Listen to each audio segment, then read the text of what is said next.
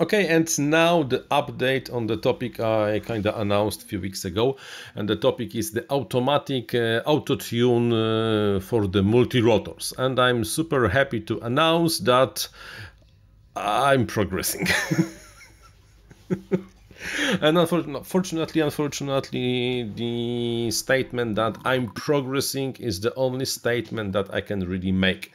For the last month or so, maybe slightly less than a month, I'm mostly collecting the data that by doing the flights, because I need the data to be able to know what flight controller is doing and should we increase the gains or lower the gains. I can show you some of the things I have. I showed some of them last time, but this time I have probably the better data, so I should be able to show you more interesting stuff. Like, for example, right now I'm concentrating on the detection of the high frequency vibrations, because one of the PID tuning methods, the ZN, I don't remember the exact names of those two guys, mostly assumes that you have to push the PID controller as high with the P gains so that there are oscillations. And when you have the oscillations, that means you basically have to cut the P gains in half. So my first attempt will be to slowly increase the P gains, detect the oscillation, and when the oscillation is detected, cut it in half, and we have something like a tune. So, for example, this log shows when I multiplied my normal P gain or roll by 3 instead of 32. It's at the P gain 96. It's flyable. It's flyable, but when you open the throttle and do a fast roll or flip, you hear that the oscillation. But besides that, it flies great. Not falling from the sky, nothing like that.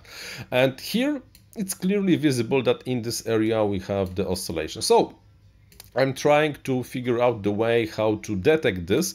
I was, for example, trying to detect this with the statistical analysis, because here I have root mean square and the standard deviation of the error.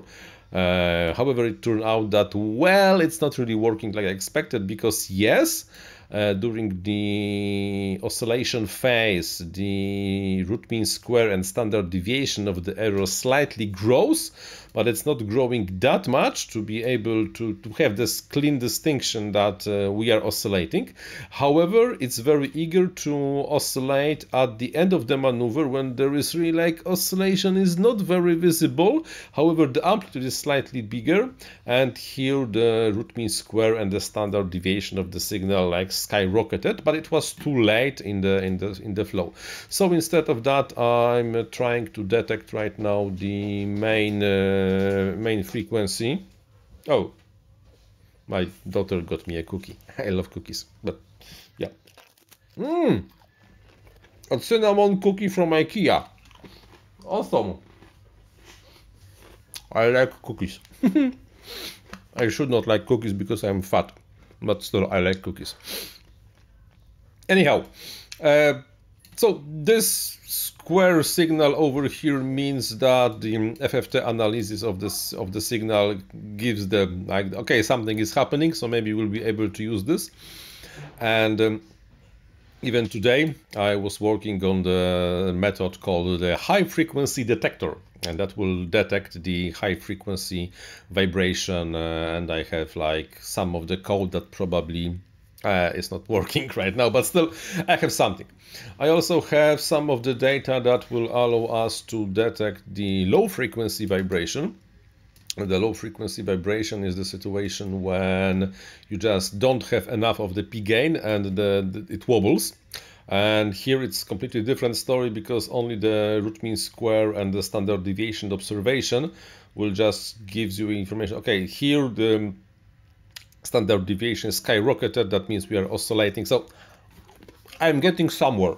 I will not be able to build one set of settings for the detector that will detect on every size of the of the multi-rotor drones, because the bigger the drone gets, the lower the high frequency vibration frequency, and thus it's harder to distinguish that from the background noise. So most probably it will end up at 7, 8, maybe 8, maybe 9 inches max, not something bigger.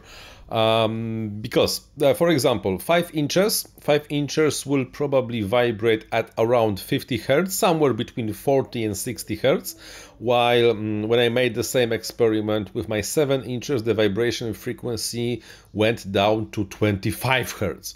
And if I will increase the size of the arms on the motors, then the frequency will go even lower, and it will be super hard to distinguish if this vibration is the low frequency vibration or the high frequency vibration. And probably this is why the detection on the methods like the Harakiri and CleanFlight G-Tune never really worked. So like I said, I'm getting somewhere. I have some data. Maybe it will work, maybe it will not work, and it's definitely too early yet to say. I will keep you updated.